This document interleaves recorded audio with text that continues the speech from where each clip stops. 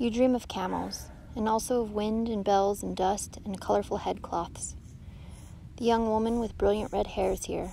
She walks beside you, her white robe gliding along the dirt road as if there were a pocket of air between her and the ground.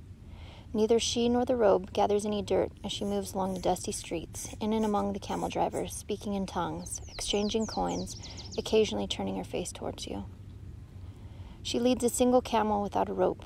Its reins rest loose on its shoulders. The camel's back is covered with a thick wool blanket, faded in color and frayed at the edges. And there are 2 leather saddlebags filled with unknown provisions. You follow her. She leads with grace. She appears neither coy nor aloof, simply knowing, aware. A few strands of her hair are tied with leather strips on either side of her head, and in her left hand is a pouch made of bright blue fabric. She makes her way to a stall on the outskirts of the town.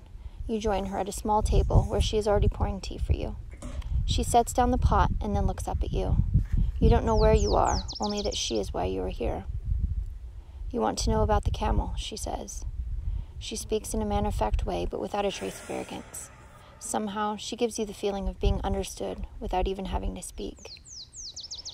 After she sips her tea, but before you can answer, or rather because speaking seems unnecessary, she begins to explain. The camel is the favorite of the high priestess, who is a bridge between the darkness and the light. As a keeper of sacred wisdom, as the goddess of the moon, as a bearer of the crown of Isis, the high priestess requires a vehicle to transport her gifts of abundance from the dream world. Camels are perfect companions for any pilgrimage. They are skilled guides and suited for long and difficult journeys.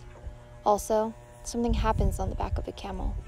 We begin to see things from a different perspective, and a new world opens up for us, one we didn't know existed. She takes another sip of tea and then rises from her chair and gathers the camel's reins, slowly lifting them over the gentle beast's head. When finally you find the courage to speak, you ask feebly where she is headed with her camel. She turns back to you, a look of surprise on her face. The camel is for you, she says, and hands you the reins.